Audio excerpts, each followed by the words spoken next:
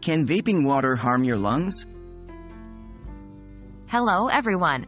Today we're diving into an interesting topic, vaping water. You might think that water, being essential for life, couldn't possibly pose a risk, right? However, when it comes to inhaling it in the form of vapor, things can become a bit more complicated. Let's unravel the mystery and find out if vaping water can actually harm your lungs. What is vaping? Before we delve into the heart of the matter, it's important to understand what vaping is.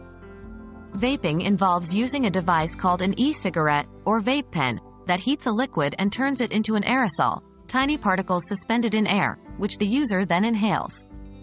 The liquid used usually contains substances like nicotine, flavorings, and other chemicals. However, in this case, we're specifically talking about replacing this usual liquid with water. Can you vape water? The simple answer is, yes, you technically can vape water.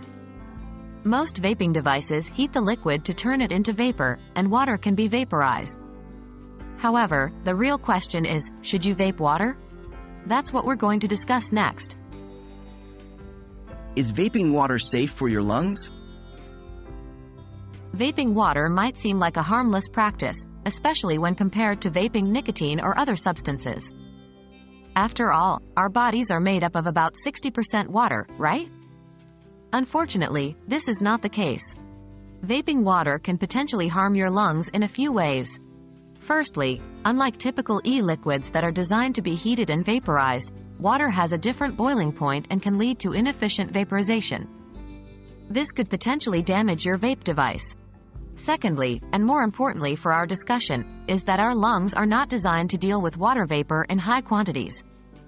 When you vape water, you could be exposing your lungs to higher amounts of water vapor than they are equipped to handle. This can lead to a condition known as lipoid pneumonia, a form of pneumonia caused by the presence of lipids, fatty substances, in the lungs. While the chance of developing this condition from vaping water alone may be relatively low, it is still a risk. Furthermore, the presence of excessive water in the lungs could potentially lead to other respiratory complications. What's the conclusion? Ultimately, while vaping water might sound like a safe alternative to vaping other substances, it's not recommended due to potential risks to lung health and the integrity of your vaping device. It's always essential to remember that if you must vape, only use approved and tested e-liquids, as these are designed to be vaporized safely.